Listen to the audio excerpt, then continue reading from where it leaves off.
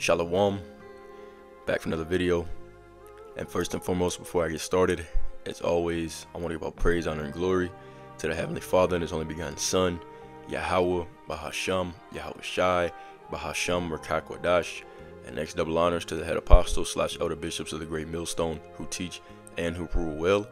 Peace, blessings, and safety to all you sincere Akim. Keep pushing, keep believing, and keep the faith, regardless of whether people hear or whether they forbear.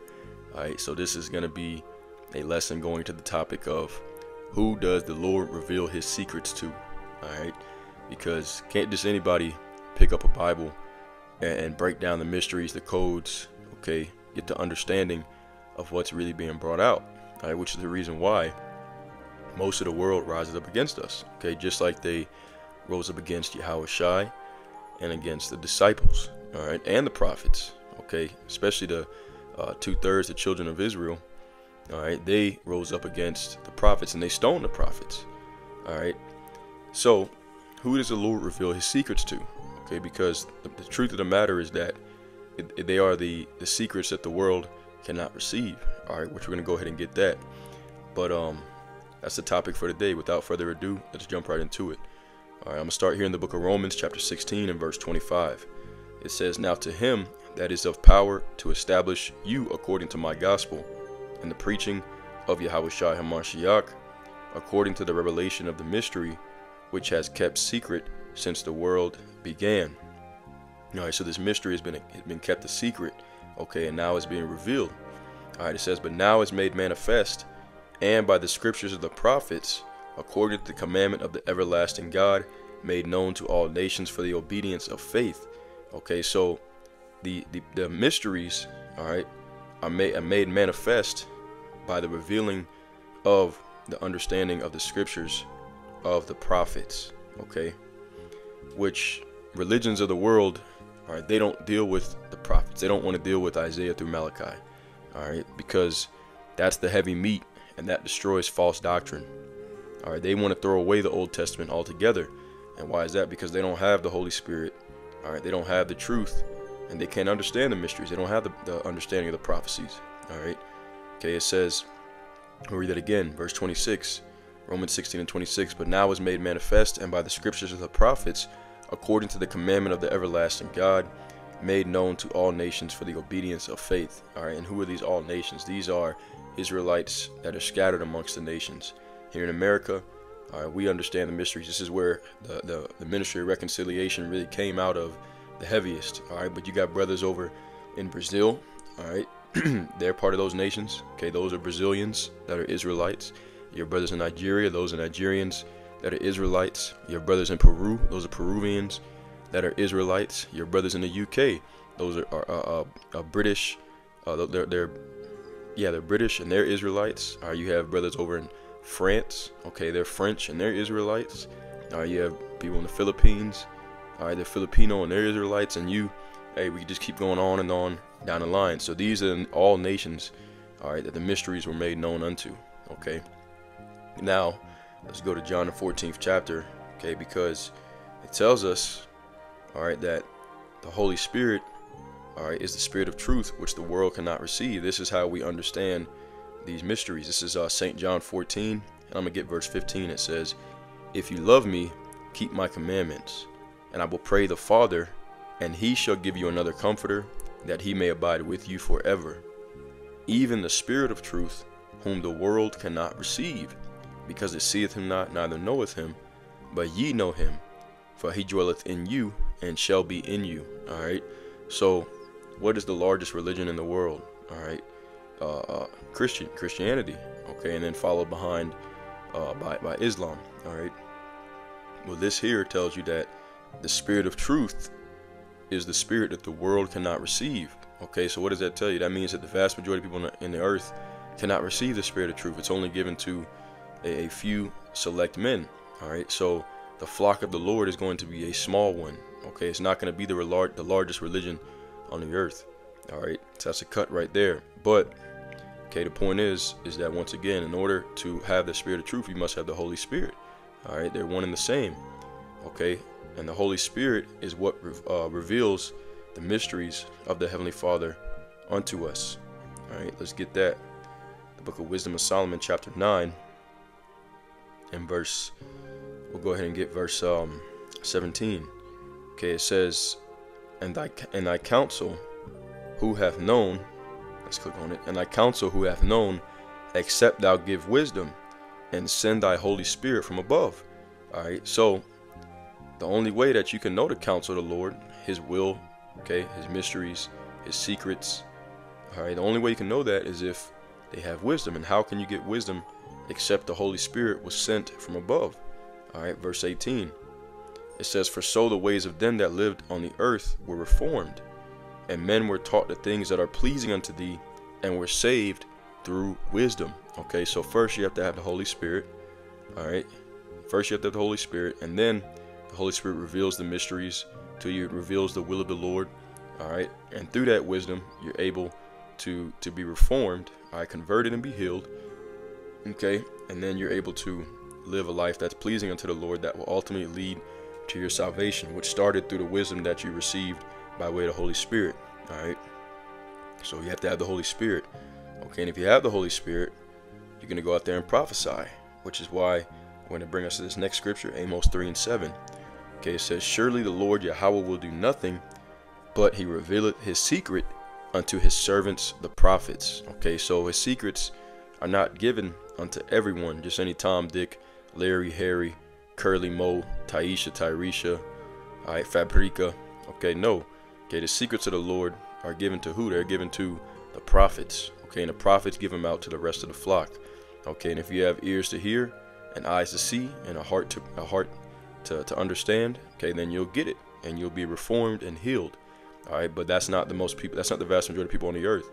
Okay, we just read it in John 14. Okay, the Spirit of truth whom the world cannot receive. All right, so out of those people, okay, out of those people that can receive it, okay, what's the difference between them and the other people of the world? All right, Psalms 25 and verse 14. Okay, and it reads, it says, the secret of the Lord Yahweh is with them that fear him, and he will show them his covenant. Okay, so the secret of the Lord is with them that fear him. The vast majority of people on the earth, they don't fear the Lord. All right, they don't fear the Lord. Okay, but so he reveals his secrets unto his prophets, and then they pass those secrets on to those that fear him. All right, let's get this. Okay, Sirach chapter 3 and verse 19. All right, and it reads, it says, many are in high place and of renown. Okay, you got doctors, lawyers, scholars, debaters, all right, all these highly renowned men in this society. Okay, but the mysteries are revealed unto the meek. Okay, it tells you in 1 Corinthians, the first chapter, that the Lord has chosen the weak to confound the mighty. Okay, the foolish to confound the wise. All right, the mysteries of the Lord are revealed unto those who you would least expect. Okay, out of the mouths of babes has he perfected his ministry. All right, perfected his glory, as it says, roughly paraphrasing. Okay, so once again, that's another thing people don't understand. They when they look for spiritual leaders, all right, they're gonna go to the one in the three-piece suit with the fancy Cadillac and the giant building, that has all the money, the wealth, okay, the big house, successful career and businesses and all those kinds of things. But that's not who the Lord has revealed his mysteries unto. The Lord has revealed his mysteries unto those that fear him and those that are meek. Okay, which both the prophets have both of those characteristics. Okay, we fear the Lord and we come in a state of humility. All right, we're in a low estate. Okay, not looking to exalt ourselves. All right, because why? Because the Lord, it says, humble yourselves before the sight of the Lord, and he shall exalt you in due time. 1 Peter 5 and 6. All right, but let's continue on. Okay, let's go now to the book of 2nd Ezra, chapter 8. All right, I'm gonna skip down all the way down towards the bottom. Okay, and we're gonna go ahead and get verse 61. All right, and it reads, it says, and therefore is my judgment now at hand. Okay, because the mysteries of the Lord, part of it is what he's getting ready to come to do, his judgments. All right, the people of the earth really have no clue, all right, what's getting ready to happen within the next 5 to 10 years. And Lord's will, it'd be much shorter than that. Lord's will, things pop off in the next year or so. I'm just being, I guess, generous with time, you could say. But hey, we hope that things pop off in the next year. Okay, the people of the world, they have no clue what really is going to be the end result of Jacob's trouble. They have no clue that it's not going to be Russia and China that are ruling over the earth. Okay, they have no clue that it's going to be the Israelites, all right, the so-called Negroes, Latinos, and Native American Indians that rule over the earth. All right, they have no clue of the chariots, the so-called UFOs that are getting ready to come down and deliver the elect. All right, so his judgment is now at hand. Verse 62, it says, "These things have I not showed unto all men, but unto thee, and a few like thee." Then answered I and said, "Behold, O Lord, now hast thou showed me the multitude of the wonders which thou wilt begin to do in the last times. But at what time thou hast not showed me." Okay, but he only shown them to a few men. All right, not to everybody on the face of the earth.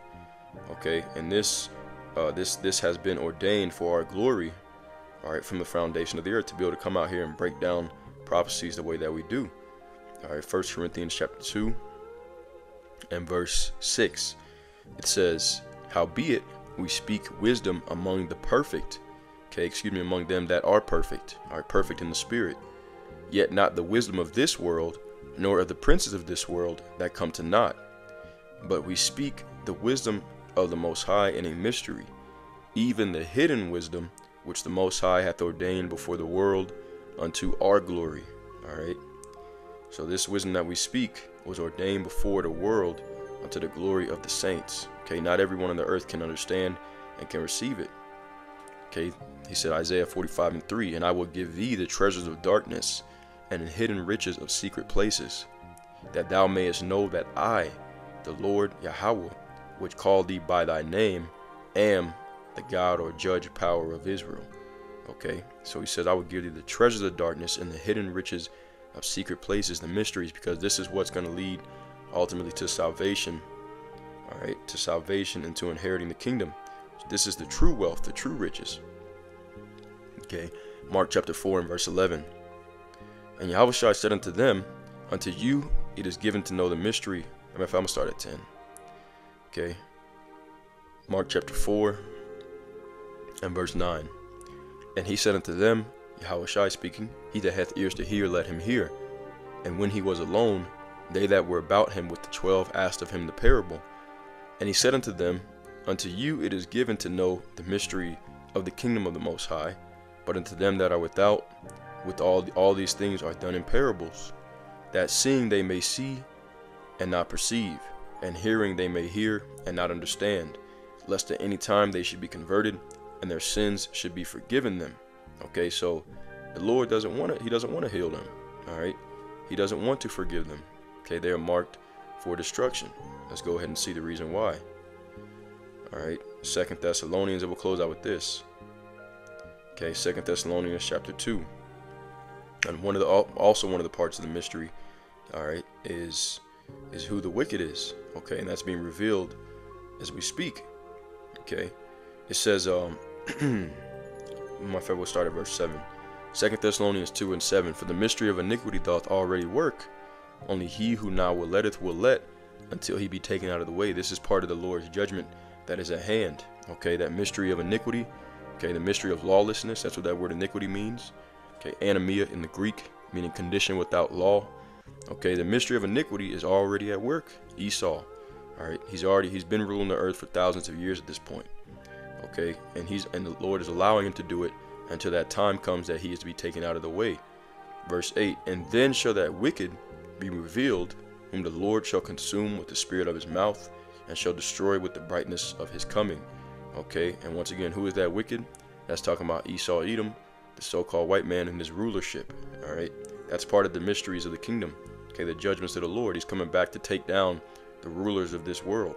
All right, it says, "Even him whose coming is after the working of Satan." All right, so it's not Satan himself. All right, but it's a man or a group of men whose coming is after the working of Satan, with all power and signs and lying wonders, and with all deceivableness of unrighteousness in them that perish, because they receive not the love of the truth, that they might be saved. Okay, they didn't want to receive the mysteries, receive the understanding that the Lord is coming back to take down the ruler of this world. They wanted to be a part of this world because they want the money, the power. All right, right. So they're deceived by their unrighteousness, and they're going to perish. Okay, they receive not the love of the truth that they might be saved. They didn't receive the gospel. All right, it says, verse 11, and for this cause Yahweh shall send them strong delusion, that they should believe a lie, that they all might be damned who believe not the truth, but had pleasure in unrighteousness. Okay, they had pleasure in unrighteousness, and the Lord has damned them. Okay, they're condemned because they don't believe in the Lord. It tells you that, John 3:18. The condemnation is that light has came into the world, but men love darkness. Okay, they love this society, they love this world, they love the benefits that they receive of being American, all right, of being a Babylonian.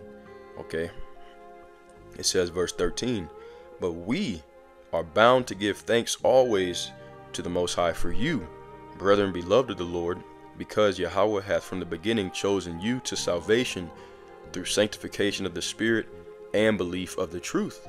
All right, so he chose us for salvation from the beginning, to be sanctified, all right, by the Holy Spirit, and belief of the true gospel, whereunto he called you by our gospel to the obtaining of the glory of our Lord Yahushua HaMashiach. All right, so that's the video. Okay, just something quick. Lord's will is edifying.